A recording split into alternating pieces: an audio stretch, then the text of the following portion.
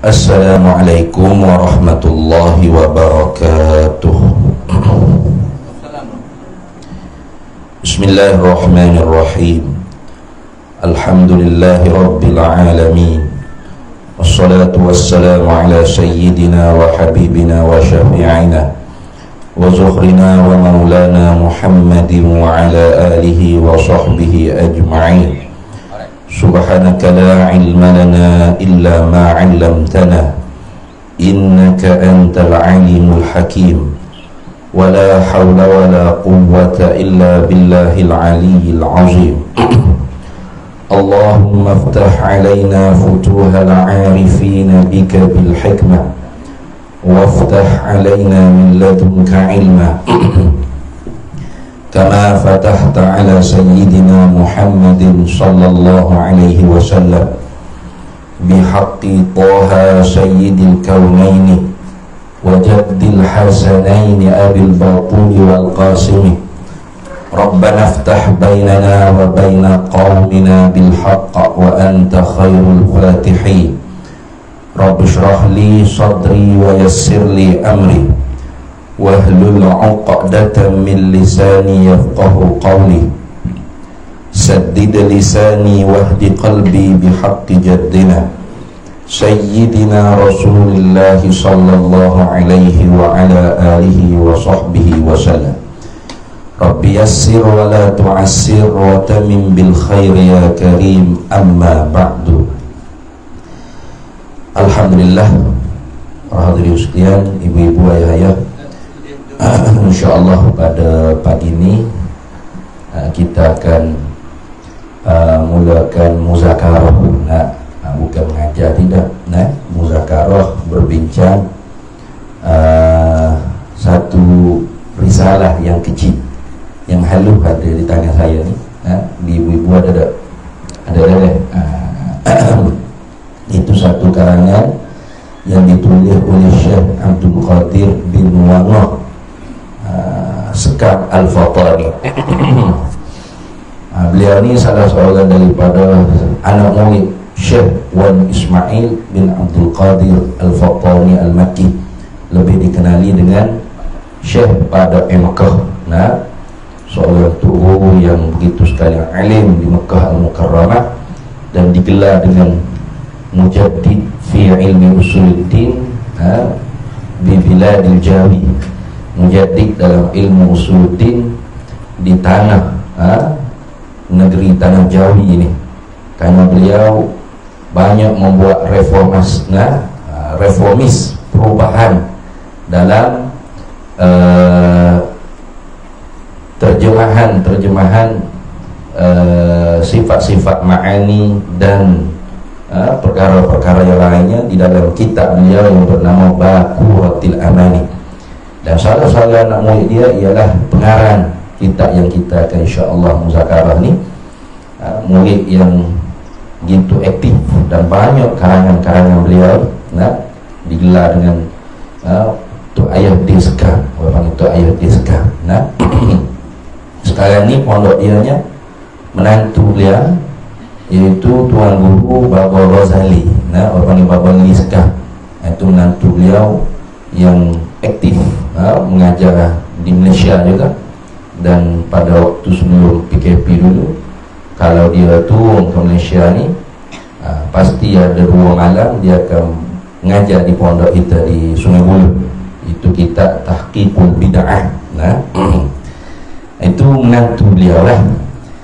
Jadi salah seorang anak murid beliau yang masyhur juga tak jadi sekam ni ialah Baba sepanjang. Itu pun anak murid kepada Tok Ayah di Sekam.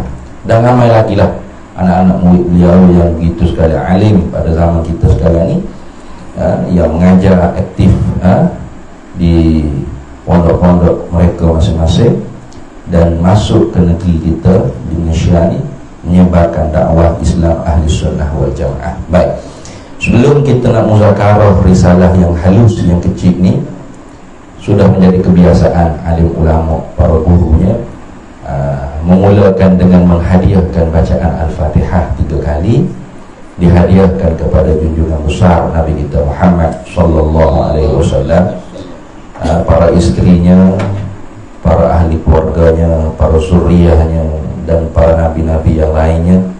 Dihadiahkan juga kepada sahabat-sahabat Nabi radhiyallahu ta'ala anhum ajma'in, para alim ulama, para a'immah, para guru-guru, wabil khusus kepada almarhum Syekh Abdul Qadir bin Wallah selaku Sekam Al-Fathoni kepada usulnya dan furuknya.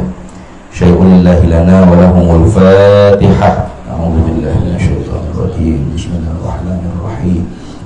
Alhamdulillahi rabbil alamin. Ar-Rahmanir Rahim. Maliki yaumiddin. Iyyaka na'budu wa iyyaka nasta'in. Ihdinas shiratal mustaqim. Shiratal ladzina an'amta 'alaihim ghairil maghdubi 'alaihim waladdallin. Amin. Bismillahirrahmanirrahim. Alhamdulillahi rabbil alamin. Ar-Rahmanir Rahim. Maliki yaumiddin. Iyyaka na'budu wa iyyaka nasta'in. Ihdinas shiratal mustaqim. Shiratal ladzina an'amta 'alaihim ghairil maghdubi 'alaihim waladdallin. Amin. Bismillahirrahmanirrahim. Alhamdulillahi rabbil alamin. Ar-Rahmanir Rahim. Maliki yaumiddin. Iyyaka na'budu wa iyyaka nasta'in. Ihdinas shiratal mustaqim. Shiratal ladzina an'amta 'alaihim ghairil maghdubi 'alaihim waladdallin. Amin. Baik, kita tengok di muka surat depan sekali tu. Nah, di kulit kitab tu. Biasalah kalau mengaji itu tutup guru kita dia biasa baca doa sampai wakil habisnya kutip baca. Sebab kata tutup gurunya, keberkatan sesebuah kitab tu ada pada awalnya, tengahnya dan akhirnya. Itu berkat. Arti berkat ni ziyadatul khair. Nah, bertambah-tambah kebaikan. Jadi sebab tu kadang-kadang orang itu kalau mengaji dia mari awal mula-mula. Nah, kerana ada jamu kambing. Nah, sebagai pembuka kita. Lepas tu tak mari sampai tengah tu mari pula nak tengok tu hidup kau sihat, kau sehat, kau sakit memang ke apa. Tak mari pula tunggu khatam pula sebab ada jamu kambing pula. Nah, kata dapat berkat tiga-tiga. Jadi jangan gitulah. Mudah-mudahan kita istiqamah lah. Kalau tidak saya punya baca, mungkin ustaz-ustaz lain akan sambung baca ke macam mana. Tengok, Allahu a'lam. Baik, kata dianya di kulit kita, inilah suatu risalah. Inilah mana? Yakni beberapa lafaz-lafaz, beberapa ibarah yang lagi akan datang. Dia panggil al-alfaz wal ibarah al-atiyah. Nah, itu mana? Kalau dalam Arab, lafaz-lafaz dan ibarat-ibarat yang akan datang. Ai fi dhikril musannif, yang sekarang ni masih lagi di dalam, seolah-olahnya musannif tak tulis lagi. Nah, di dalam kepala otak dia ni ada dah benda dia nak tulis, tapi dia tak tulis lagi. Jadi kata inilah apa kandungan isi di dalam ini yang lagi akan ditulis. Ini suatu risalah, yakni jadi satu surat kiriman yang halus. Itu mana risalah ni, surat kiriman yang halus. Nah, itu mana risalah, surat. Bukan kitab dah. Nah, apa dia kata risalah? Memang tamanya halus sungguh, kecil dah. Nah, kemudian selain daripada itu, khisalun mahmudah. Nah, sebagai satu budi pekerti yang terpuji, yakni tawadhu. Dia tak kata ini satu karangan, ini satu karya, ini satu kitab. Tidak. Ini hanya satu surat kiriman. Tapi bukan kiriman surat biasa-biasa. Nah, kalau surat daripada BTMB ke BI kita baca sekali bayar B, boleh tahu dia tu siapa dah. Tapi hak ni jangan buat lagu tu. Nah, surat ni walaupun halus, kecil, saiz dia nipis saja helaian dia, tetapi kalau kita mengaji betul-betul, memahami maknanya dan pegang hak penting sekalinya, i'tiqad dalam hati kita, simpul tambah, simpul kemah dalam hati kita, mudah-mudahan syurga dalam tangan.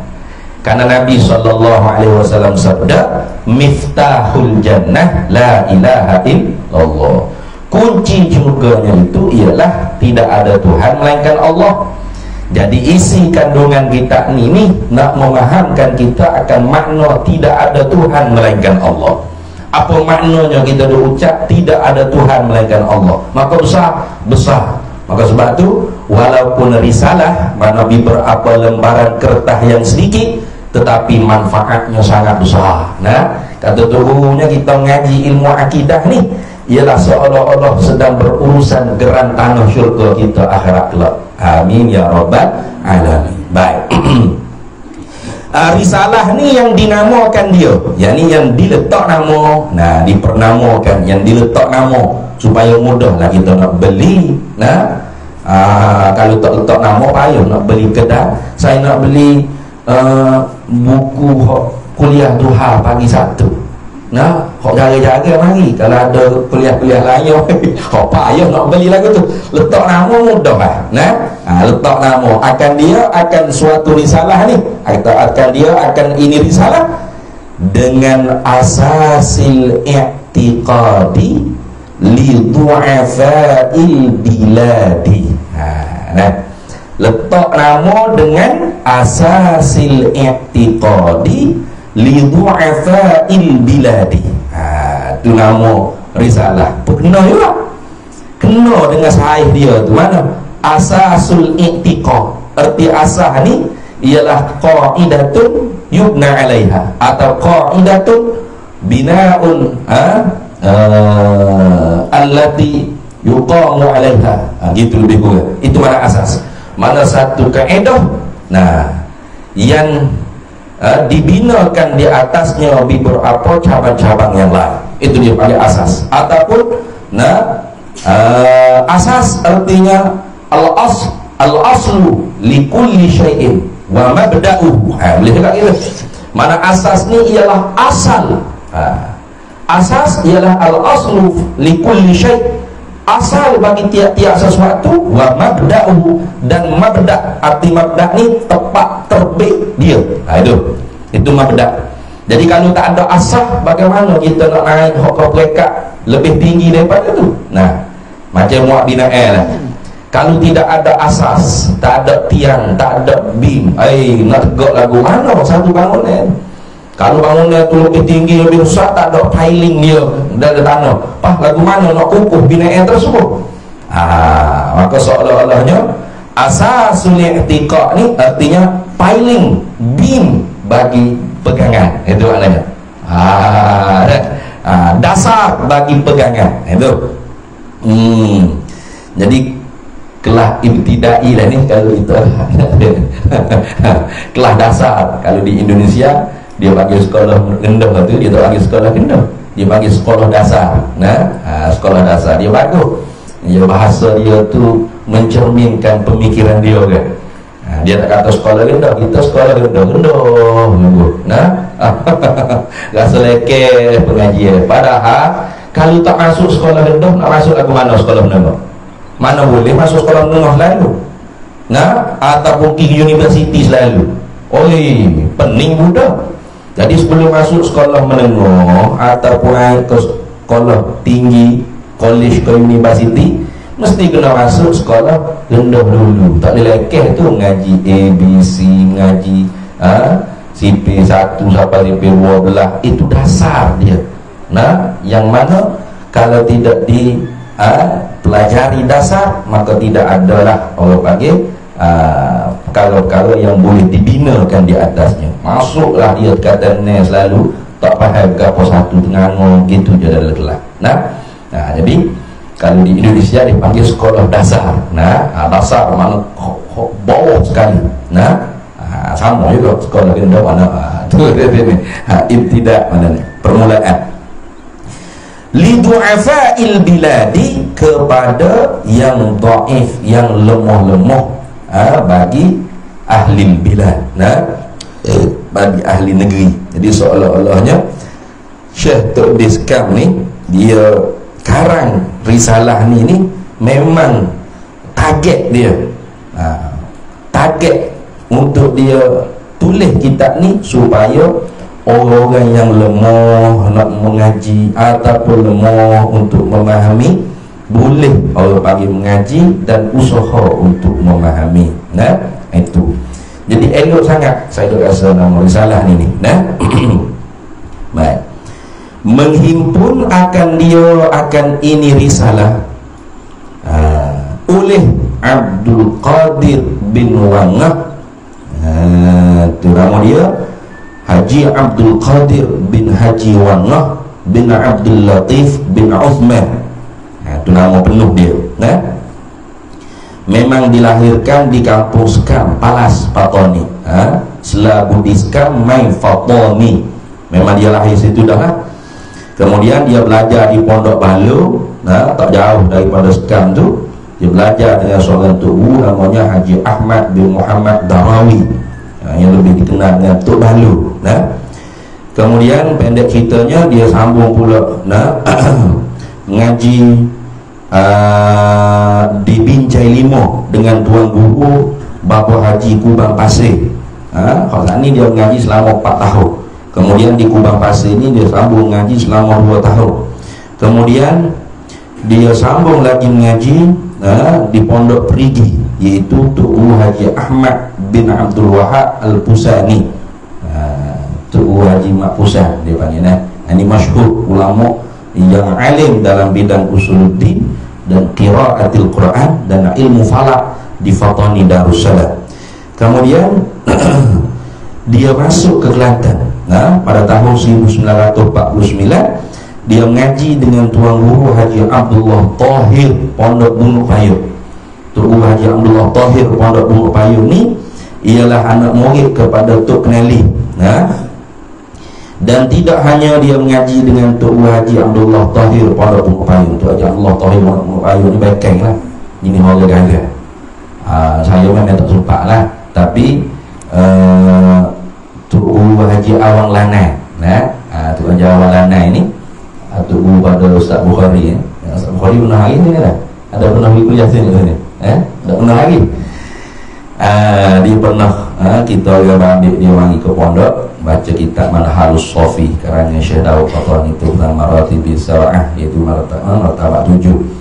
Dia cerita dia pernah lama dia mengaji dulu, dia pergi ke pondok Gunung Payung.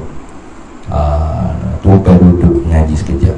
Dia kata bengi cengengnya tu Haji Abdullah Tahir Pondok Gunung Payung ni, kalau pelajar dia tu fakir pondok dia, santri pondok dia, tasmik matan alfiyah tu tak ingat, daripada tingkat atas tu dia sepak sampai bawah. Sepak guling budak tu pas bawah tangga. Malu semua.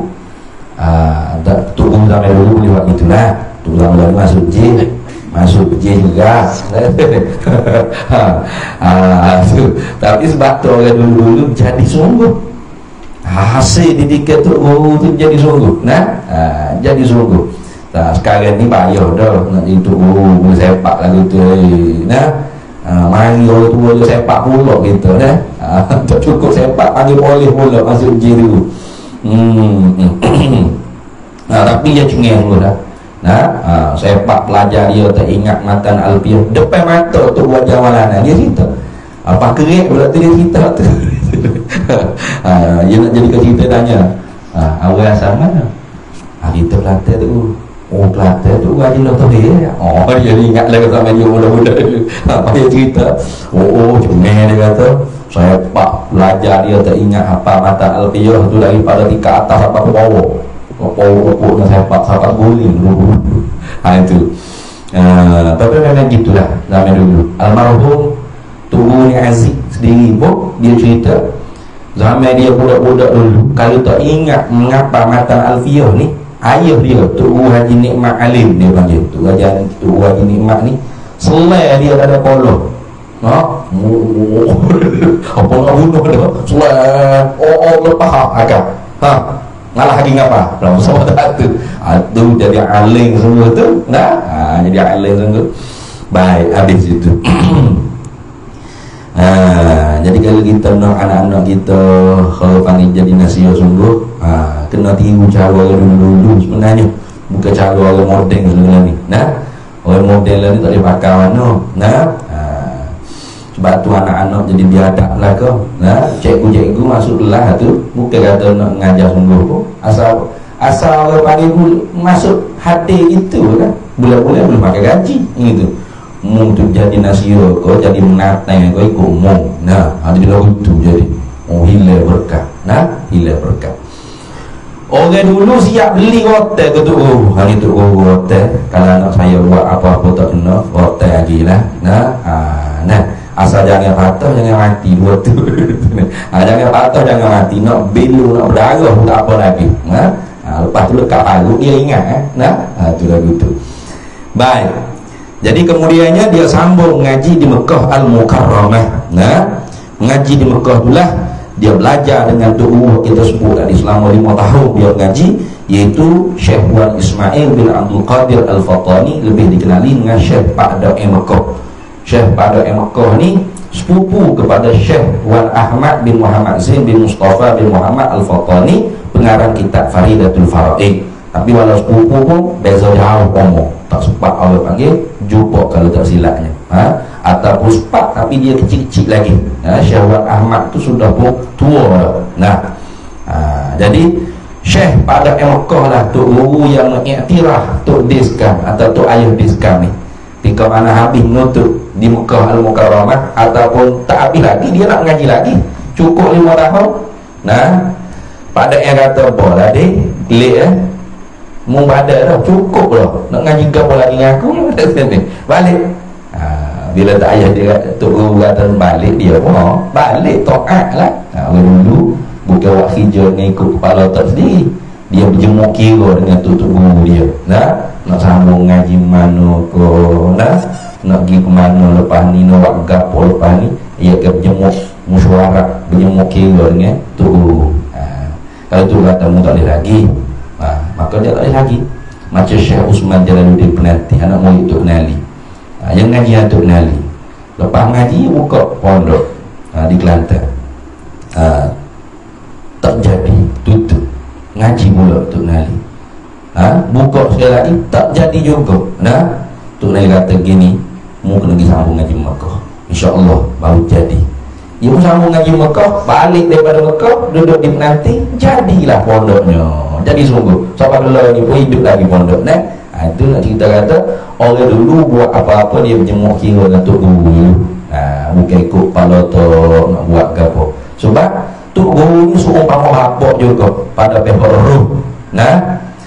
Kalau pihak jasad ibu bapa kita, redallah ala ridha walidain, redha Allah terletak pada redha dua ibu bapa, maka begitu jugalah dengan Tok Guru. Tu seorang murid nak buat gapo tu terletak pada redha orang Tok Guru dia, orang tua yang nak Tok Guru dia. Maka kena tu dia berjemuk kira dengan Tok Guru dia dulu. Maka Tok Guru dia kata balik. Maka bila nak balik tu siap-siap balik gapo. Syekh Pada yang kata siap-siap lah orang Jawi, harimau daripada Mekah nak turun ni. Tu rimau daripada Mekah. Dan memang antara lain kitab-kitab dia Taqribul Ikhwan, lagi Mabhasul Kalam fi Ilmil Kalam, lagi kitab Tabyin Kadhibil Muftari, lagi kitab dia Wasail Ilmil Kalam. Tu kitab halus gini lah, caranya hukum akal saja. Satu kitab tu cara hukum akal saja. Tu pening tak pening. Agak payah sikitnya kitab Mabhasul Kalam dengan Tabyin Kadhibil Muftari, sebab kitab tu dia banyak jawab i'tiraf, bangkangan, kritikan orang terhadap jalanan yang dijalani oleh Tok Guru Syekh Pada Mekah di dalam perbahasan sifat kalam, terutamanya sifat kalam. Dan sampai sekarang pun sifat kalam ni tak selesai lagi di kalangan Tok Guru pondok kita pun duk berkelahi cap balak. Tu baik. Tu kita suruh kau Allah lebih halik lah kita mengaji ni untuk kemah fardu ain saja. Cukup dah. Kemudian kata dianya, kalau kita Abdul Qadir bin Wangah selabu diskam Al-Fathoni saja, saya petik sedikit sebanyak cerita dia ni supaya kita agak kenal hak mana hak tak kenal. Atau hak kenal dah pun kita dapat rahmat inda zikril awliya tanzilur rahmah. Di sisi kita menyebutkan cerita orang wali, orang keramat ataupun orang soleh ni, maka turun rahmat daripada Allah Subhanahu wa taala. Lebih-lebih lagi kita nak muzakarah kita dia. Kalau kita tak kenal siapa pengarah ni, rasa tak terbit mana rasa cinta. Tak kenal maka tak cinta. Itu. Selabudi, itu nama kampung tu. Selabudi Sekam itu nama kampung dia. Fathoni, dinisbah kepada negeri Fathoni. Asalnya Fattani, asal dulunya Fattan, mana negeri yang banyak fitnah. Kemudian oleh Syekh Daud bin Abdullah Al-Fathoni ditukar Fattani kepada Fathoni, mana negeri yang banyak cerdik orangnya. Itu. Jadi kita nak sebut tu Fathoni atau Fattani atau kita. Kalau disebut Fattani, Fattan banyak fitnah sungguh. Kalau sebut Fathoni, mudah-mudahan doanya banyak cerdik. Tapi memang sungguh banyak cerdik oleh sana. Serta harap akan balasan-balasan daripada Tuhan yang Ghani. Tu jadi Tok Syekh Abdul Qadir ni, Tok ayah Sekam ni, dia mengarah, dia hipungkan risalah Asasul i'tiqad li du'afa'il bilad ni, serta harap akan balasan-balasan, yang akan balasan yang baik. Jazaul ihsan, balasan yang baik maknanya daripada Tuhan yang Ghani, daripada Allah yang Maha Kaya, ghina mutlak, kaya yang mutlak. Ia sebut Tuhan gitu ya. Ini nak ayat kata Tok Guru dulu. Hebat sungguh dia dalam kenal Tuhan. Itu kata serta harap akan balasan-balasan daripada Allah yang Ghani. Boleh juga, tapi sebut daripada Tuhan yang Ghani. Sebab apa? Sebab Tuhan dengan Allah tu Allah. Allah ialah Tuhan, Tuhan ialah Allah. Sini ni isyarat dah ni makna la ilaha illallah. Jangan kita jadi buat alim. Ada orang buat alim.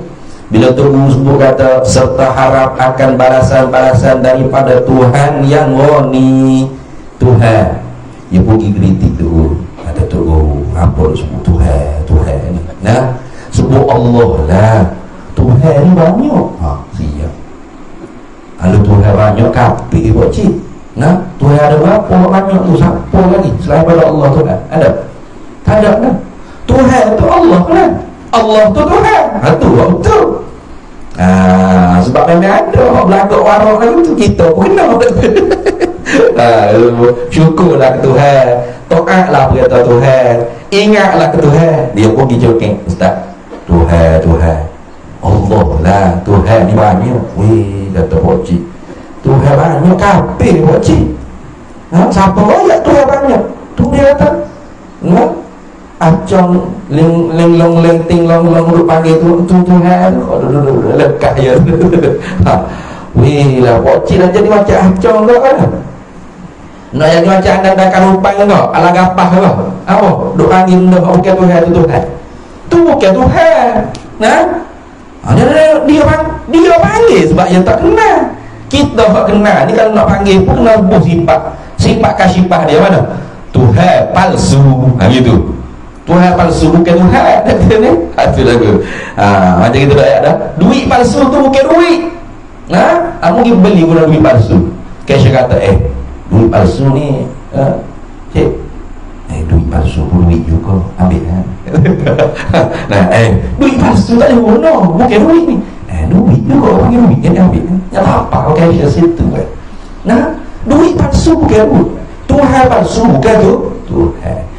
Ini melambangkan kita faham makna la ilaha illallah. Tak ada Tuhan melainkan Allah. Tuhan mana yang kita kata tak ada tu? Tuhan yang sebenar. Tuhan yang sebenar tapi tak termasuk Allah. Bukan Tuhan palsu, bukan. Kalau kita kata tak ada Tuhan, mana tak ada Tuhan palsu. Tuhan dusta ni, Tuhan bohong ni.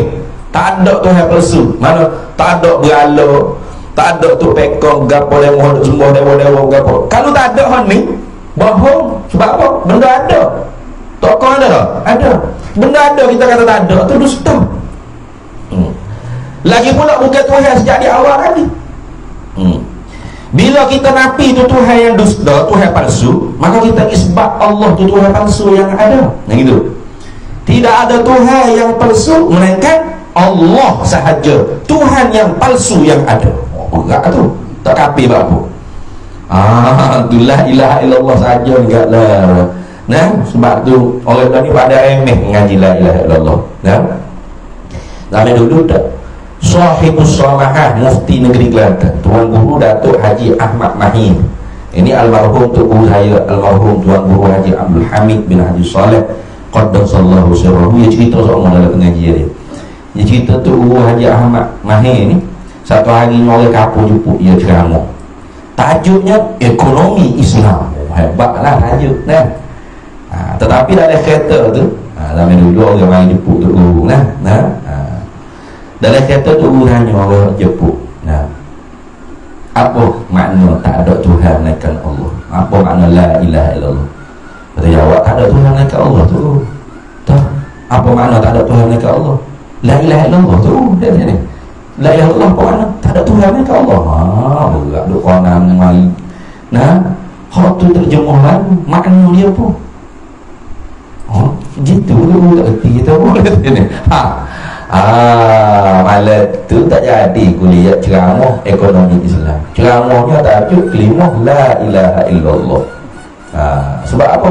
Wayang tawi fil kilmatil islami maqad madha min sairil ahkami. Meliputilah di dalam kalimah la ilaha illallah, kalimatut thayyibah atau kalimatul islamiyah.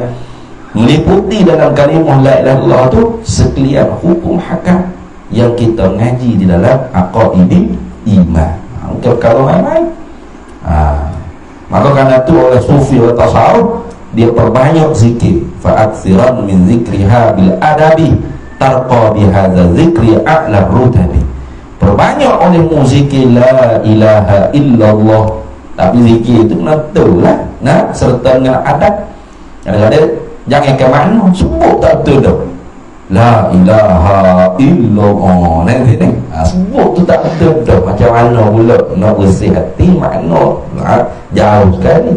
Jadi kerana tu nah, kita ngaji ni bukan duk saya saja buah duk rumah main ngaji tidak.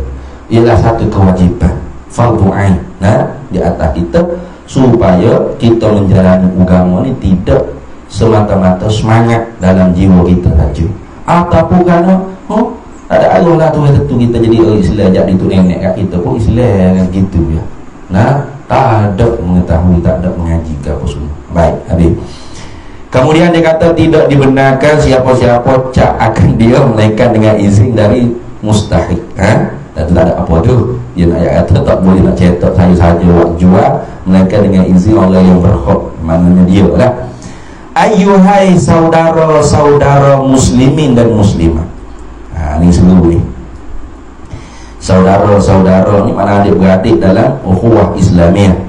Nah, kita ni ada 3 ukhuwah, 3 persaudaraan. Islam ni agama yang mengajar bersahabat, bersaudara, bukan bermusuh. Nah, mana ukhuwah yang pertama yang paling tinggi sekali ialah ukhuwah Islamiyah, ukhuwah persaudaraan yang dibangsa pada Islam. Ini tinggi sekali. Walaupun dia bukan satu negara dengan kita, dia tidak satu keturunan dengan kita, tidak adik-beradik kita, tetapi dia la ilaha illallah Muhammad Rasulullah sallallahu alaihi wasallam, maka dia adik-beradik paling tinggi dengan kita. Kerana Islam ya'lu wa la yu'la alaihi. Islam yang paling tinggi. Tak ada orang lebih tinggi pada Islam. Jadi sebab tu kalau kita jumpa sesama Islam kita, assalamualaikum. Beri salam. Senyum, itu hak pada saudara se-Islam kita. Bukan kata jumpa orang Islam tu mata tu pun keluar orang pun mamuh orang tak senyum. Bila senyum? Bila tanya awak parti ke apa? Saya parti Cak Payo. Cak Payo weh, sama dengan saya, baru senyum. Kalau gitu parti ya'lu wala yu'la. Tak kena tu, tak kena cara tu, bukan cara Islam tu. Islam ni paling tinggi persaudaraan ialah persaudaraan sesama Islam. Kemudian kalau dia tidak Islam, boleh kita katok, kita sembelih, kita bunuh. Jangan. Nanti dulu. Walau tidak se-Islam dengan kita, adakah dia itu satu negara dengan kita, setanah air dengan kita, satu warga negara dengan kita?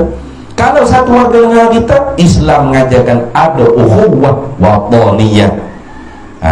Nabi ini bukan ngajar saja, tidak, bukan ditakdirkan Nabi ini bila berhijrah, bila panggil selesai musim haji ini Zulkaidah Zulhijjah, mari penduduk Madinah bai'ah dengan Nabi, bai'atul ula, sikit 12 orang kalau tak silap gitulah. Kemudian bai'atul yang kedua, bai'atul tsani itu, bai'ah yang keduanya mari 70 lebih, 73 kalau tak silap, atau 75 orang daripada Yathrib bai'ah dengan Nabi, janji taat setia. Kalau Nabi mari ke Yathrib, mereka nak angkat Nabi sebagai ketua. Maka masuk bulan Muharram, Nabi kita pun pasal niat untuk berhijrah. Maka sebab tu kita bila masuk bulan Muharram, ma'al hijrah adalah ada malam ni ma'al hijrah pula kamu. Aduh, kita nak motor dah jadi ma'al hijrah semua. Jadi bapa tu sebab Nabi pasal niat nak hijrah pada bulan Muharram. Hijrahnya berlaku pada akhir Syawal. Dan sampai Nabi ke Madinahnya pada 12 Rabiul Awal. Itu. Tapi orang tak buat amal hijrah bulan Syawal ataupun bulan Rabiul Awal. Tak segar mana kalau buat itu. Jadi bila Nabi jadi pemerintah, Nabi tidak gunakan kebangsaan ataupun keagamaan sebagai modal untuk memerintah penduduk yang berada di Yathrib. Nabi tak kata negara ni daulah Quraisyah wal Arabiyah, negara bangsa. Nabi tak guna. Tak apa, boleh lama kita pun tak boleh duduk Malaysia ni bid'ah, sebab Nabi tak buat negara bangsa. Kita sekarang negara bangsa, nation state dia panggil. Tak apa, boleh. Tapi naknya isi kandungan. Nabi sendiri, Nabi telah tunjuk contoh dah. Nabi tak buat daulah Quraisyah wal Arabiyah, dan Nabi tu pun tak buat daulah Islamiyah pun Nabi tak buat. Betul? Nabi buat Madinatul Munawwarah, negara moden, negara maju yang bergemerlapan, yang bercahaya, bersinar-sinar, cemerlang, gemilang dan terbilang. Supaya semua penduduk di dalam Yathrib, dalam Madinah itu jadi umat yang mutamaddi, umat yang membina peradaban, kemajuan diri. Dengan masing-masing orang membina kemajuan diri, maka majulah negeri tersebut. Itu. Maka orang yang di Yathrib bukan hanya Islam, ada Yahudi, ada Kristian, Nasrani. Berbilang bangsa sama macam Malaysia, macam Indonesia, macam seluruh negara yang ada berbilang bangsa. Tak betul Nabi pun. Tu. Jadi Nabi mengajarkan ukhuwah wataniyah. Tu, saudara setanah air, sewarga negara. Pak, kalau dia tidak sewarga negara kita, boleh kita pegak dia, jetik telinga dia, tak boleh ke? Sebab ada lagi satu ukhuwah yang dijadikan oleh Islam, iaitu ukhuwah insaniyah atau basyariyah, saudara semanusia. Dia tidak Islam, tidak Muslim, dia tidak sewarga negara dengan kita, tapi dia sama-sama daripada keturunan Adam dan Hawa. Maka ketika itu dia adik-beradik juga sesama manusia. Itu Islam aja. Tak boleh buat musuh, tak boleh. Illa wala udwana illa ala zalimin. Tak boleh buat permusuhan melainkan di atas orang yang zalim. Orang yang zalim ni tak kira sama ada dia Muslim sekalipun, boleh kita bermusuh. Itu sebab tu Nabi kata, lau saraqat Fatimah bin Muhammadin, kalau mencurilah oleh Fatimah anak perempuan Muhammad, laqata'tu yadaha, aku sendiri akan kerat tangan dia. Kalau sebab dia zalim, dia mencuri, dia melanggar undang-undang, maka tidak boleh buat musuh kerana beza bangsa atau beza agama. Apa tu lagi beza parti dia ni? Tak boleh. Beza bangsa ni ketetapan Allah Ta'ala. Tak boleh tukar kita beranak Melayu, hati Melayu. Ada orang lahir Melayu, hati jadi keling dia. Ada? Tak ada. Tak boleh buat musuh. Saya tak boleh, saya kata tengok anu nak bunuh lalu apa? Sebab dia Cina kata. Wih, mana boleh itu? Nah, tak boleh. Islam tak ajar itu. Nah, tidak boleh kerana agama. Saya kalau dia ni saya nak kata, tak boleh, saya tak boleh jumpa apa-apa. Sebab dia Hindu, sebab dia Buddha, sebab dia Kristian. Tak boleh. Nah, wala tasubul ladzina yad'una min dunillah wa yasubbullaha adwan bighairi ilmin.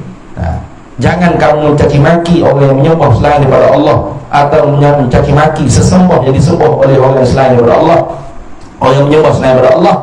Karena apa? Karena kalau kamu caci maki mereka, maka mereka akan mencaci maki Allah dari kerana rasa bermusuh tanpa mengetahui ilmu yang sebenar. Maka tak boleh. Hak boleh kita nak balas, nak gocoh, nak musuh ni kalau dia melanggar undang-undang. Manusia zalim tu melanggar undang-undang. Itu dah. Habis. Walau dia Muslim juga. Kerana tak boleh asabiyah. Ta'assub tak boleh.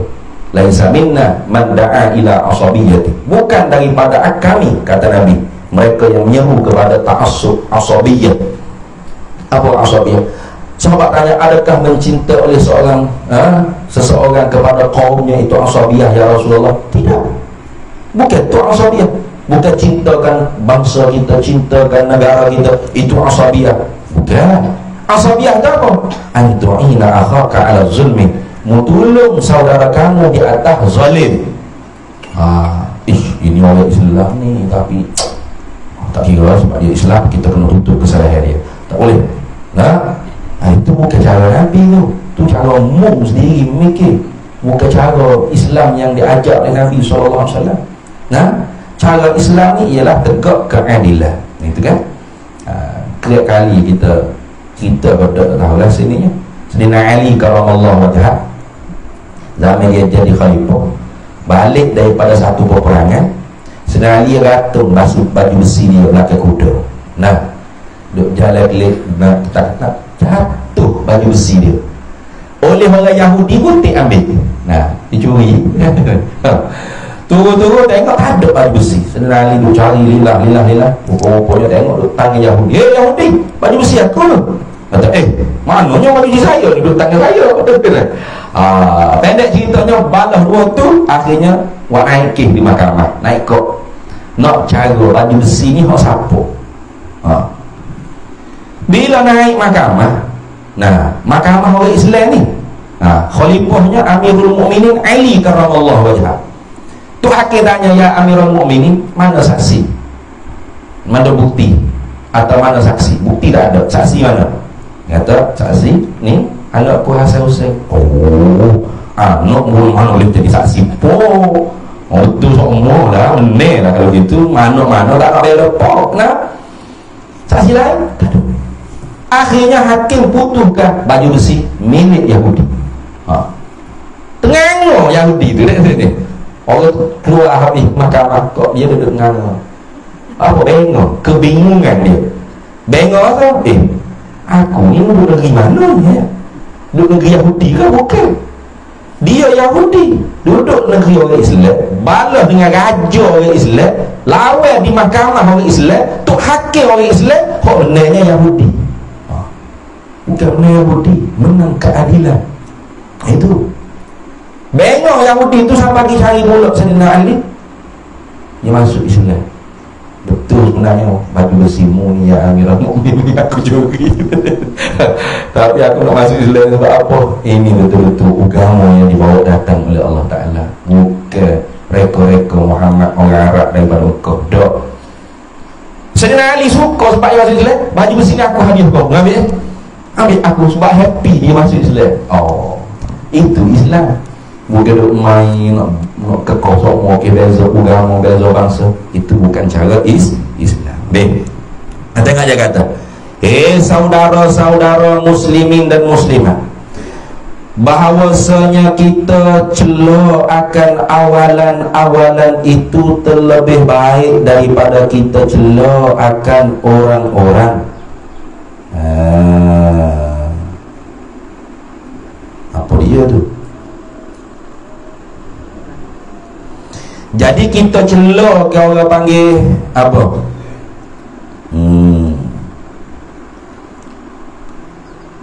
Dia nak katakan ini. Dia nak kata gini, nah, kita celah ke diri kita yang tak faham apa yang diibaratkan oleh ulama, itu lebih baik daripada kita mencela ulama itu sendiri. Sebab kadang-kadang kita ni baca tak faham, sesak ni selalu lah, tak betul tu guru ni. Sepatutnya bukan gitu. Kita celah diri kita. Awalan tu maknanya kita celah diri kita dulu. Benarnya aku. Itu terlebih baik daripada kita celah akan orang sini mana ulama-ulama. Kerana apa? Kerana yang menghipun itu tentu ada jalan. Orang yang mengarang ni, yang menghipun mana orang yang mengarang satu-satu kitab itu, tentu ada jalan, ada dalil, ada wajahnya. Kenapa dia terjemah kudrat, berkuasa, iradat, penentu, ilmu pengetahuan, hayat berhidup, sama pendengaran, basar penglihatan, kalam perkata atau perkataan. Kenapa diterjemahkan itu? Tentu ada jalan, ada wajah di balik. Hanya yang mencela-cela, orang yang kata tak betul ni, yang mencela-cela jua sahaja, matanya terpejam. Yang ni mata hati dia, bukan mata kepala. Mata dia tak tahu, mata kepala celak molek lah. Sama ada mata hati dia tu terpejam. Atau boleh juga kita kata mata kepala dia terpejam, macam orang buta. Orang buta kita kata, matahari naik terik molek panas ni. Dia buta. Mana gelap guguk ni. Tak menjadi mudarat kalau matahari itu tak boleh dilihat oleh orang buta. Sebab apa? Sebab memang dia buta, dia tak boleh tengok. Maka dia kata tak ada matahari, mana ada gelap gubuk ni. Dia buta hari-hari, gelap lemak lah. Bagi orang yang hak celek, nampak cerah matahari, panas terik matahari. Sama lah seperti orang alim dengan kita orang jahil. Kita baca kitab orang alim, kita tak faham, apa cakap lagu ni, apa dia tulis gini ni. Celah diri kita awal-awal tu lebih baik daripada kita mencela alim ulama yang mengarang kitab. Karena bagi ulama yang menghipung, menulis, mengarang kitab ni, tentu ada dalil bagi dia, yang mana kadang-kadang kita tak jumpa. Bila kita tak jumpa, kita kata tak ada. Tak boleh itu. Tak jumpa tu boleh tentu tak ada. Kita tak jumpa, bukan kata tak ada. Benda tu ada, tapi kita tak jumpa. Lagu tu. Jadi sebaik-baiknya kata dia, kita celah diri kita daripada kita mencela ulama-ulama yang mengarang kitab-kitab. Habis di situ. Baru kita masuk dalam kata dia nya, qala al-musannifu rahimahullahu ta'ala wa nafa'ana Allahu bihi wa bi'ummihi fid daraini amin ya rabbal alamin. Bismillahirrahmanirrahim. Ni banyak dah ustaz-ustaz duk baca bismillahnya dah, duk syarah bismillah macam biasalah. Kebiasaan muallif memulakan kitab dia ni dengan bismillahirrahmanirrahim, kerana mengikut tartibus suwari fil Quran, tertib penyusunan surah di dalam Al-Quran. Bukan tartib nuzuli, tapi tartibus suwari. Yang ada dua, tartibus suwar dan tartibun nuzul. Kalau nuzul, iqra bismi rabbikal ladzi khalaq. Itu. Kalau surah itu Fatihah dulu. Itu ya. Jadi susunan Al-Quran, surah-surah di dalam Al-Quran itu bukan rekod sahabat. Memang wahyu daripada Jibril alaihissalam. Cuma Al-Quran itu tidak disusulkan secara tulisan zaman Nabi SAW. Hanya zaman Sayyidina Umar, zaman Sayyidina Abu Bakar, Sayyidina Umar orang bagi cadangan kita tulis Al-Quran lengkap. Sebab hafaz, orang hafal Quran, hufaz ramai syahid dalam peperangan fisabilillah. Jadi Sayyidina Umar kata, kalau untuk mati lagu ni, lagu mana ni Al-Quran nak dibaca oleh orang kemudian. Maka susunan surah di dalam Al-Quran tu memang daripada Rasulullah, daripada Jibril, daripada Allah Ta'ala. Jadi surah yang pertama Al-Fatihah. Al-Fatihah 7 ayat yang diulang-ulang. Ayat pertama Bismillahirrahmanirrahim. Itu. Kemudian kerana mengikut mafhum mafhum daripada hadis Nabi SAW, mafhum suruh dia panggil. Mana kullu amrin zibalin la yubda'u fihi bi bismillahirrahmanirrahim fahuwa Atau. Tiap-tiap hijrah yang syarak menganggap penting hijrah tersebut, yang tidaklah kalau tersebut kalau yang haram atau kalau yang makruh li zatih atau haram li zatih. Tak boleh kita mula dengan bismillahirrahmanirrahim. Kita nak nak tawak aluk bismillahirrahmanirrahim. Harai 2 kali harai tawak aluk, harai baca bismillah. Atau nak cucu hokok, makruh. Lepas tu makruh kalau ada bismillahirrahmanirrahim. Makruh juga. Makruh juga. Kalau panggil makruh li zati, kalau makruh li ghairi sunat bismillah. Nak makan betah kau gapo, makan betah kau wudu kau gapo, tak baca bismillah, makan dengan setan kita. Hak tu makruh li ghairihi, bukan makruh li zati. Atau dia kata safa sifil umur dipanggil apa? Kalau yang hina-hina, yang keji-keji, nak sengingu tak sunat bismillah. Nak pakai selipar, ataupun nak sapu-sapu, ataupun ikutlah nak kerak mulut tiup kau gapo ni safa sifil umur. Bismillah belako ni. Dah, hak tu dah. Hak bismillah ni kalau hak syarak anggap penting. Tapi bukan juga hak syarak telah buat mula dah dengan hijrah tersebut, apa dia permulaannya. Tak boleh tu. Macam semaya ni takbir. Tahrimuhat takbiru wa tahliluhat taslimu. Maka tak boleh hak tu kita nak rekod. Usalli fardhu zuhri 4 rakaatin ada lillahi ta'ala bismillahirrahmanirrahim. Bid'ah dolalah. Karena sallu kama ra'aitumuni usalli ay kama alimtumuni usalli. Semaya olehmu seperti mana mu tengok aku semaya, mu tahu aku semaya. Maka semaya lagu mana nanti? Itu takbir mula-mula. Itu maka tak boleh kita nak membuat bismillahirrahmanirrahim. Adapun kita bismillahirrahmanirrahim, qul a'udzu binnas malikin. Tu bukan bismillah nak semaya, tak semaya lagi. Apa mana tu?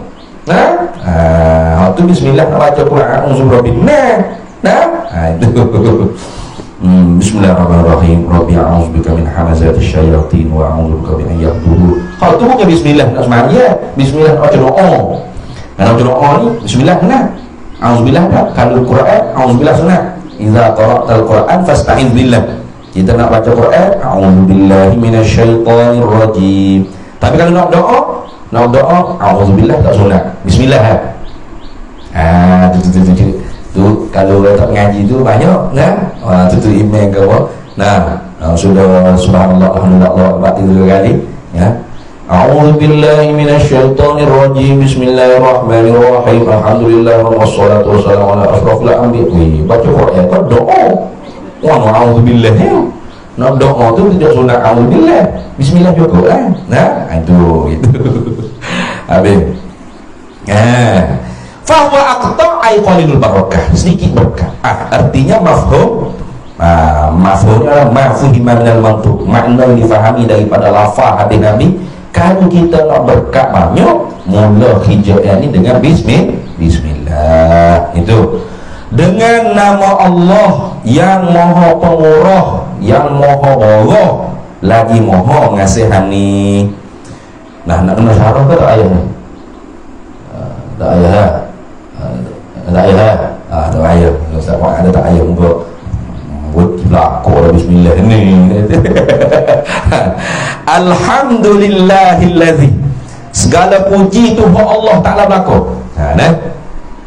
Alif lam boleh pakai alif lam lil jinsi, alif lam lil istighraqi, atau alif lam lil ahdi. Boleh 3. Lillah, lam tu boleh pakai lam listihqaqi, lam lil milki, Nah, apa lagi soal lagi? Lam lil milki, lam lil ikhtisasi. Itu boleh. Maknanya kalau terjemah gini, segala puji hak Allah. Maknanya dia pakai alif lam tu, alif lam lil istighraqi. Segala habis semua puji ni lam lil istighraq lillah ay mustahiqun lillah. Hak Allah Ta'ala belaka. Itu. Kalau terjemah puji-pujian itu tertentu bagi Allah atau hak Allah, maknanya dia pakai alif lam lil jinsi, lam lil istihqaqi atau lam li ikhtisasi. Gitu. Kalau terjemah puji itu hak Allah, nah, atau bagi Allah dengan mana? Khusus hak Allah, milik Allah, kepunyaan Allah. Itu artinya dia pakai alif lam lil ahdi. Puji itu, puji yang maklum. Itu puji yang maklum tu pak. Nah, puji qadim bagi qadim, puji qadim bagi hadis, puji qadim, puji hadis bagi qadim, puji hadis sesama hadis. Mana Tuhan puji diri dia, itu qadim. Tuhan puji makhluk dia, itu pun qadim. Sedia kala lagi, bukan baru puji dah. Makhluk puji dia baru, makhluk puji sesama makhluk baru. Itu puji yang maklum. Maka semua jenis puji tadi tu, atau puji yang maklum tadi tu, atau semua sekali puji, ada lagi semua siapa-siapa hak puji sesama dia, puji gapo, semua tu hak Allah belaka, khusus untuk Allah Ta'ala belaka, milik Tuhan belaka. Artinya tak ada hak puji tu kita simpan kita, atau tak ada hak puji tu khusus untuk kita. Tak ada hak puji tu kita simpan dalam almari rumah kita. Tak ada hak, bukan milik kita. Nah, jadi sebab tu tak ada orang puji kita, tiba-tiba kita luar lubang hidung kita sore, nah, ngak rasa orang ni tak sedar diri ni. Nah, atau kalau tu email jadi tu email kat saya, tak berasa kalau tu email ada Al-Baqarah satu surah tak apa surah kan. Nah, tu email kata tengok lah ngaji mana aku dia tengok hati. Tu email bengong. Kalau tu bila orang puji moci atau moci, kalau awet jadi tu bila kat tak ada suruh, tak ada masuk sungguh moci sungguh dah dalam masjid nak dengar sungguh sudah sungguh tu bilang uang berbeza hati. Tengoklah kita ngaji mana teranum ngaji berlaku dah sini pakau kalau tak jodoh mana tu bila tolu dah. Ustaz kita lah, kalau ustaz mengajar kat 3-4 jam tak masuk kapur luar dia tengok kita ngaji pakau dalam bumi atau langit mana ada yang aling ala hati ustaz bodoh. Berapa orang puji dia simpan dia tak betul tu. Padahal semua puji tu hak Tuhan belaka, milik Tuhan belaka, khusus ketentuan bagi Tuhan saja. Tak ada hak kita simpan puji. Sebab tu bila orang puji kita, dalam hati kita tak ada mulut tak apa. Nah, dalam hati kita ada hak Tuhan belaka ni. Itu. Kalau hak Arab kan, hadza min fadli rabbi. Tak kata gitu tak apa nama kena nanti jak nak cari dulu kapur nak kata orang puji kita. Hada min fadli rabbi. Dalam hati tak ada gapo. Dalam hati lah tadi tu. Nah, biar tak kata hada min fadli rabbi pun, tapi dalam hati tu biar kau Tuhan belaka ni apa duk rasa luar lebih hidung ni tu nak orang puji kita ni tak milik Tuhan, bukan buat kita, bukan untuk kita, bukan milik kita. Itu sebab dah tetap lagi ya. Alhamdulillah Rabbil Alamin. Doa hari-hari Alhamdulillah. Makna tak kerti sudah. Tu. Ringkas ni dah. Allazi Tuhan ni, Allah ni. Allazi hadana lil islami. Allah ni Tuhan yang menunjukilah ia akan kami bagi Islam. Tuhan lah yang menunjukkan kita bagi Islam. Kalau Tuhan tak menunjukkan kita bagi Islam, kita ni belum tentu Islam. Tu. Maka sebab tu hidayah ni ada dua, hidayatul ammah dan hidayatul khassah. Hidayatul khassah, nah, orang yang diberi jalanan untuk dekat diri dengan Allah, al-wasil ila Allah, satu jalan yang menyampaikan hati seorang itu dekat dengan Tuhan. Itu hidayah khasah. Tapi kalau hidayatul ammah, iaitu Allah bukakan di dada dia untuk terima Islam. Afaman syarahallahu sadrahu lil Islam fahuwa ala nurim min rabbih. Itu mana-mana orang yang Allah Ta'ala lapangkan dada dia untuk Islam, maka dia di atas hidayah, cahaya, petunjuk daripada Tuhannya. Itu. Jadi kita ni terima Islam ni bukan baru-baru Siri-1 ni, tidak. Jak dituk nenek lagi. Maka Islam kita ni taba'an li abawai, mana Islam dengan secara ikut ibu bapa. Itu. Habis. Wa ma kunna linahtadiya laula an hadanallahu, dan tidak adalah kami ni, wa ma kunna, dan tidak jadilah kami, tidak adalah kami, linahtadiya, bagi mereka yang mendapat petunjuk Allah, laula, jikalau tidak, an hadanallahu, bahawa mentunjuki, memberi hidayat, memberi petunjuk akan kami oleh Allah. Jadi hidayat ni pun sama, payah juga nak dapat. Sebab tu innaka la tahdi man ahbabta walakinnallaha yahdi man yasha. Sesungguhnya engkau, hai Nabi Muhammad SAW, la tahdi man ahbabta, mu tak dapat bagi hidayat, petunjuk kepada siapa yang mu kasih.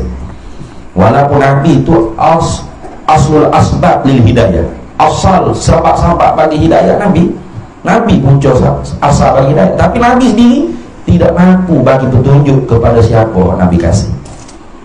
Pas siapa kuasa mutlak dapat bagi hidayah petunjuk? Allah Subhanahu wa ta'ala. Satu-satunya Tuhan yang mampu memberi petunjuk. Siapa yang dia nak? Siapa dia tahu? Orang yang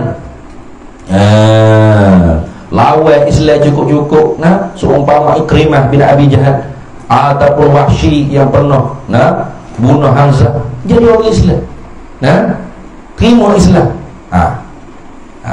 Siapa nak cakap? Karena kalau Allah Ta'ala nak bagi petunjuk, Allah tak nak bagi. Tapi orang seumpama Abu Lahab, pok saudara, pok menakir Nabi, tapi kalau Tuhan tak bagi hidayah, duk api situ sampai tu kena sopoh pada Quran. Tabbat yada Abi Lahab wa tabb. Tengok. Jadi nak kata bahawasanya hidayah ni bukan perkara yang mudah, kalau yang milik mutlak Allah untuk bagi siapa yang dia kehendak.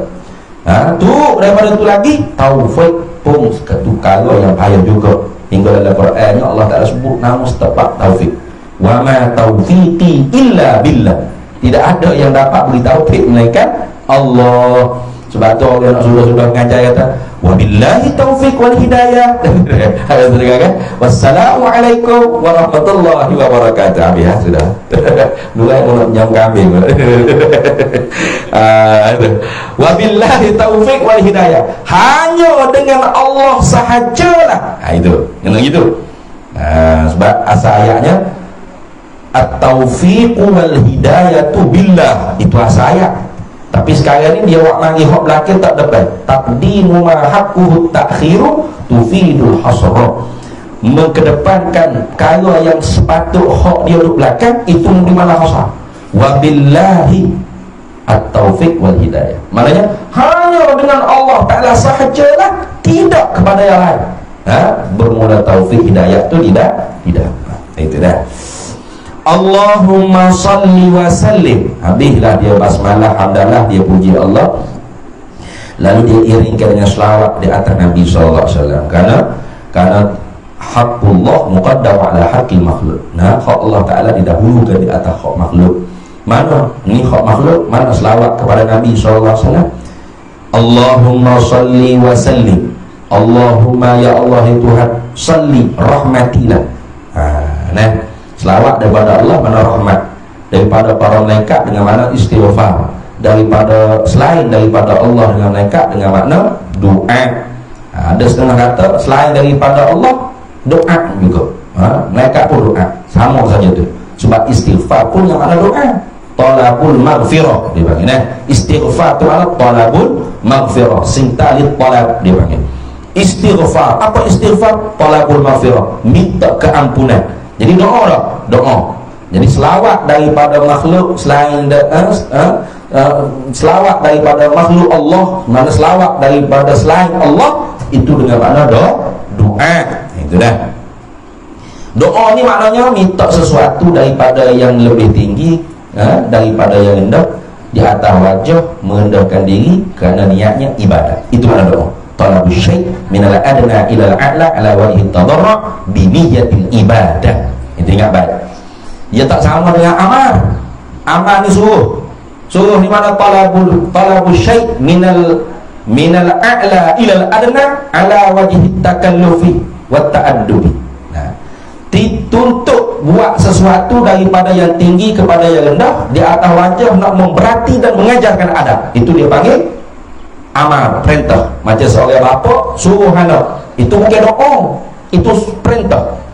Bahasa kata aku daripada bapa kepada anak. Jadi lagu tu bahasa kata bukan abang tolonglah masuk kereta, ayo tak cakap ni, tolonglah. Oi bapa apa tu bapa lembek itu. Daripada tinggi kepada rendah, perintah. Bahasa tu gini pewak, gini buka kedai, gini daripada tinggi kepada rendah.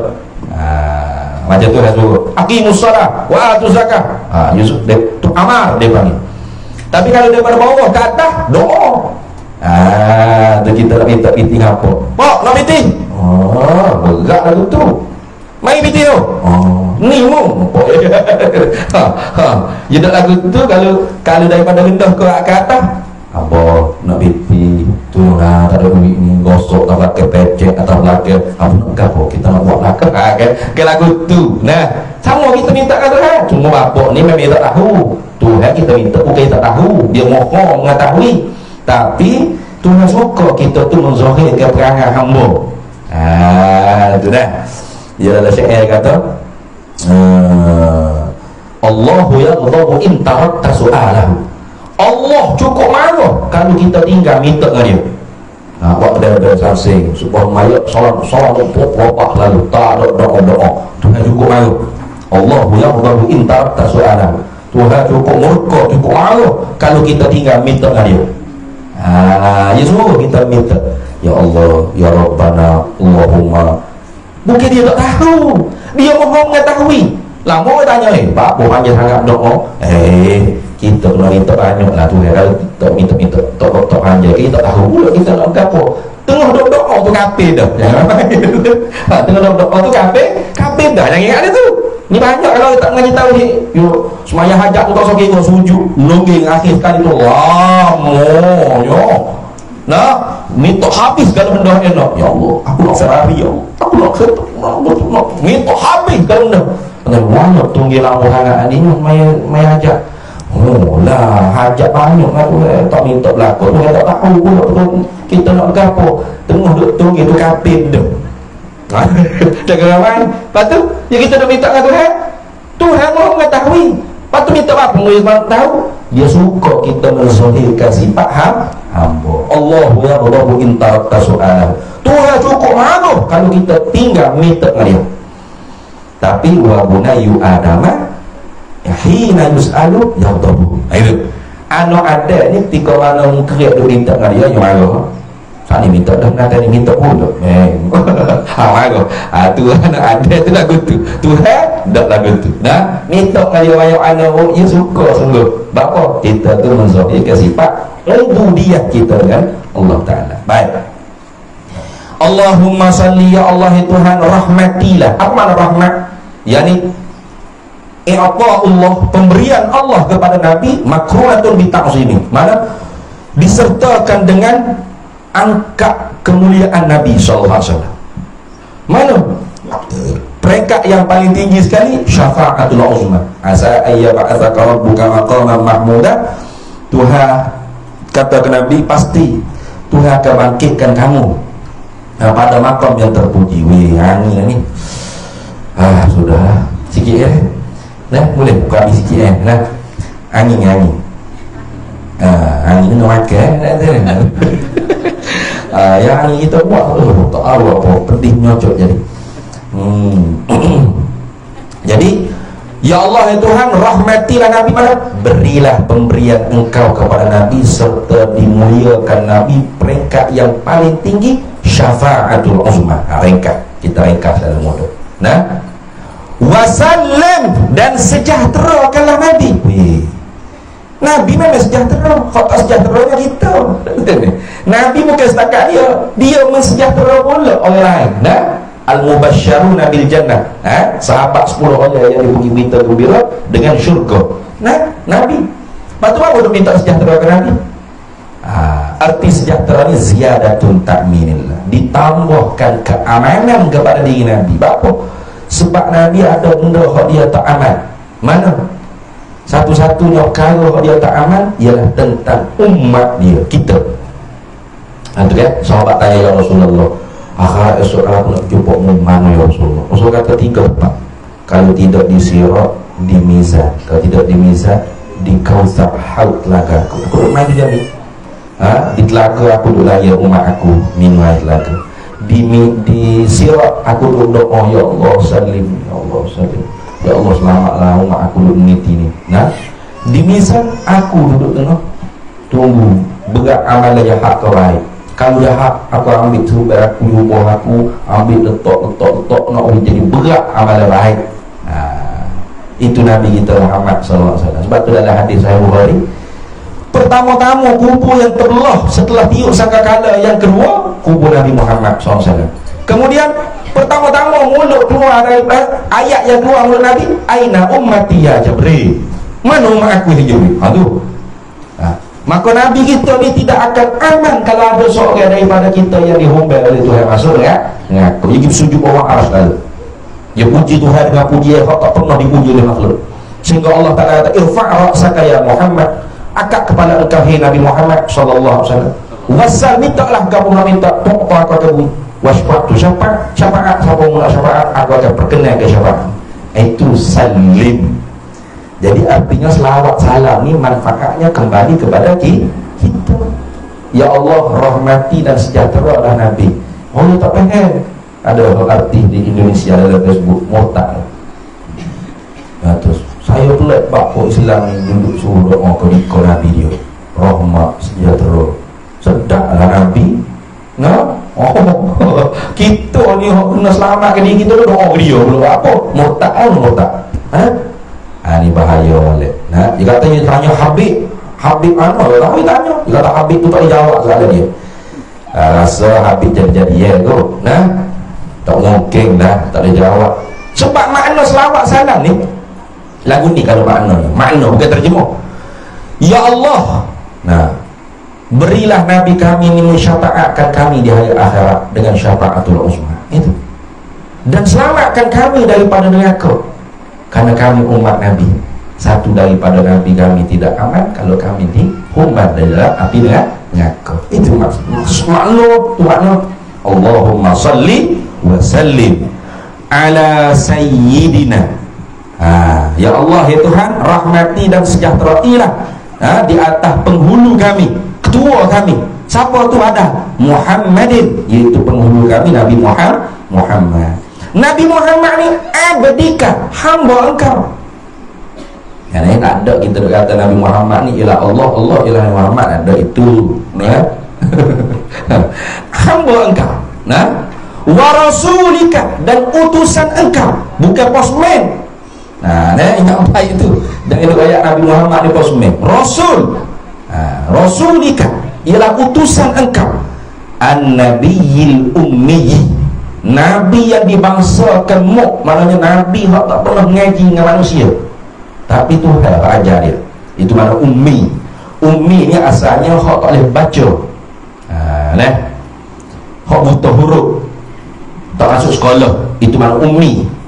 Tapi kalau di kita ummi ni lekeh, mazmumah. Maknanya sifat gelaran yang hina, hakir, hina. Tapi kalau untuk Nabi mulia, kalau itu Nabi ummi, bukan Nabi tak pandai baca, bukan. Nabi tak pernah masuk sekolah ngaji dengan orang, ngaji dengan sihir. Itu maksud dia. Itu mana ummi. Nabi dia kalau Arab, kalau tak masuk sekolah dia panggil ummi. Apa? Jenis tepek ngamuk. duduk rumah tepek ngamuk, duduk celah tiup homo. Tak pergi sekolah dia ni. Bagi ummi je. Mana tak ada sekolah, tak ada baca. Nabi kita Muhammad sallallahu alaihi wasallam kami tak masuk sekolah sungguh. Jadi tepek ngamuk sungguh. Tapi boleh baca. Ada apa? Kaf ha ya ain sad qaf nun alif lam ra alif lam mim sad. Siapa ajar ni? Kalau buta huruf tak pandai baca tak sebut. Cuba kita tanya orang tua-tua buta huruf tak pandai baca. Tak ayo. Aja sebut kereta api. Sebut kereta api apa? Boleh sebut. Cuba aja kereta api boleh. You tak nak ejo, tak nak sebut kah lagu mana roh, lagu mana ya. Itu buta huruf tunggu. Nabi ni bukan buta huruf. Nabi ni ummi. Mana hok bahasa tak ngaji dengan nasio. Tapi Allah yang mengajar. Malaikat Jibril yang mengajar. Itu jadi sifat gelaran yang terpuji kepada Nabi kita Muhammad sallallahu alaihi wasallam. Wa ala alihi, dan minta rahmati dan sejahtera juga di atas keluarganya. Kalau masuk keluarga dalam bab doa, kita semua masuk. Kullu mu'min walau kana asiyah. Kalau tiap-tiap orang mukmin sekalipun dia kaki maksiat, bahkan orang kaki maksiat dia lebih berhak, mustahak untuk didoakan. Itu ahlul bait fi maqamid du'a dipanggil. Kalau ahlul bait fi maqamil madhi, keluarga Nabi pada tempat puji. Taraktu fikum amrayn lan tadillu abada in tamassaktum bihima kitaballah wa itrati ahlul baiti. Itu ahlul baitnya dengan makna apa? Yuridullahu apa? Yuridullah innama yuridullahu yuzhibakum rijsa ahlul baiti wa yutahhirakum tathhira. Itu maqam puji di bang fi maqamil madhi, pada maqam puji. Ahlul bait pada maqam puji. Kullu mu'min taqi, tiap-tiap orang mukmin yang bertakwa kepada Allah. Dia yang buat kalau wajib, kalau sunat, kalau haram makruh dia tak buat. Kalau terbuat cepat dia taubat. Sebab wali mahfuzah. Kamal anbiya maksumah, summa awliya mahfuzah. Kalau wali itu, kalau nabi itu dipanggil maksum. Maksum ni mustahil akal para nabi berbuat dosa serta tak berlaku mereka buat dosa. Itu makna maksum para nabi. Tapi kalau wali mahfuz. Apa mahfuz? Allah Ta'ala jagakan mereka daripada mengerjakan dosa, kesalahan, serta harus berlaku, harus mungkin berlaku mereka mengerjakan dosa, tapi segera mereka bertaubat. Itu wali. Macam kita ni kuwali. Sebab apa? Sebab bila buat dosa lambat taubat dah. Sedap lagi ni, malah nak taubat buat pula gitu. Tu kita tu kuwali. Kalau wali dah itu, mereka tu jaga dan buat dosa serta harus berlaku mereka buat dosa. Apabila terjatuh buat dosa, segera mereka taubat. Sebab tu Imam Al-Qushairi dalam kitab Risalah Al-Qushairiyah pernah bertanya, adakah berlaku waliullah berzina? Harus jawab oleh Imam Qushairi, harus berlaku. Harus berlaku, bukan waliullah berzina, bukan. Malah harus, benda tu mungkin berlaku, tapi Allah menjaganya. Allah menjaga wali daripada berlaku zina. Tetapi harus berlaku. Ya, harus berlaku. Bila berlaku buat zina, segera dia bertaubat. Tu atta ibu minal dzambi kaman la dzambalah. Orang taubat daripada dosa seperti mereka tidak ada dosa. Itu ahlul bait fi maqamil madh. Kalau ahlul bait fi maqamiz zakah, ahlul bait keluarga Nabi pada bab haram makan sedekah zakat, itu khilaf pak mazhab. Kalau mengikut Imam Abu Hanifah, keluarga Nabi yang haram makan zakat ni 5. Ali Ali, keluarga Sayyidina Ali. Ali Ja'far, keluarga Sayyidina Ja'far. Ali Uqil, keluarga Sayyidina Uqil bin Abi Thalib. Ali Al-Abbas bin Abdul Muttalib. Ali Harith bin Abdul Muttalib. 5 keluarga ni haram makan zakat. Kalau mengikut mazhab Malik dan mazhab Imam Ahmad bin Hanbal, Bani Hashim. Mazhab Imam Ahmad bin Hanbal, Bani Abdul Muttalib. Imam Syafi'i pun Bani Hashim dan Bani Abdul Muttalib. Gitu dah. Jadi wa sahbihi, dan sahabatnya tengok. Dia selawat ke Nabi ni waris perintah dalam Quran. Satu. Sebab tu khutbah Jumaat tu Tok Khatib kata, ya ayyuhallazina amanu sallu alaihi wasallam. Selawatlah kau kita. Jangan jadi bengat sangat sebenarnya. No? Tok Khatib sini ada tak gitu? Tu, sini gitu tak? Tu boleh Tok Khatib nak naik khutbah tu, Tok Bilal dia buka. Ya ayyuhallazina amanu sallu alaihi. Itu suruh selawat tu. For kita dah. Tok Bilal baca ya ayyuhallazina amanu nganggur. Muak ngantuk tu masuk waktu tidur. Hatu something buat kita ni something ya. Sama juga khutbah kedua. Nah, khutbah kedua sebelum Allahumma ighfir lil muslimina wal muslimat. Sebelum tu Tok Khatib baca innallaha wa malaikatahu yusholluna 'alan nabi tu. Ya ayyuhallazina amanu shallu 'alaihi wa sallimu. Allahumma shalli wa Allahumma shalli. Kita selawat amal sepatutnya. Allahumma shalli ala sayyidina Muhammad wa ala ali sayyidina Muhammad kama sebab tu tak sunat tanda tangan. Sudah selawat Allahumma ighfirlil baru sunat tanda tangan. Bagi makmum, bagi mustami', bagi Tok Khatib tak sunat tanda tangan. Ada ni. Jangan silap pula. Ada saya dengar dalam Facebook, tapi meninggal ada ustaz ni Sohu. Dia baca betul dah ibarat kita ikhlas kata. Tapi dia terjemah tak kena. Dia kata tak nak ni kita tak tahu tangan baca Khatib baca wala yusannu, apa ingat dia baca dalam ibarat kita kena lil khatibi, dia sebut sendiri dia, tapi bila terjemah tak bunyi khatib, pakai puluh atas habis. Tak kena tu. Tak apalah, mudah-mudahan Allah Ta'ala ampun dia dah. Jadi video-video tu kita tak usah hebat lah, dia meninggal dunia dah. Jadi tak sunatnya bagi khatib pergi tukar khutbah tak ada warna ya. Lepas tukar dia tak ada begini. Makmum sunat, mustami' sunat tanda tangan. Itu selawat di atas keluarga Nabi itu tidak waris dalam Quran, hanya dalam hadis Nabi sallallahu alaihi wasallam. Wa sahbihi, dan selawat salam ini tak juga turun di atas sahabat Nabi. Kalau ni dalam Quran tak ada, dalam hadis tak ada. Lepas tu sunat kita selawat ni dengan di atas dalam qiyasun aulawiyah dia. Qiyas secara aulawi. Ini kalau ada ustaz-ustaz Wahabi, dia tak suruh kita selawat selain daripada hak Nabi ajar. Jadi kalau dia sendiri selawat wassalatu wassalamu ala Muhammad, dia tak ada Sayyidina kalau Nabi ni biasa.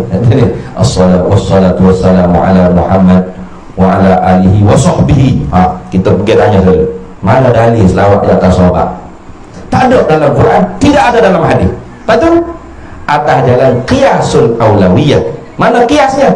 Kalau selawat di atas keluarga Nabi pun Nabi SAW ajar. Sedangkan keluarga Nabi ni umum maksudnya sampai kiamat ada, sampai hampir kiamat keluarga Nabi ada.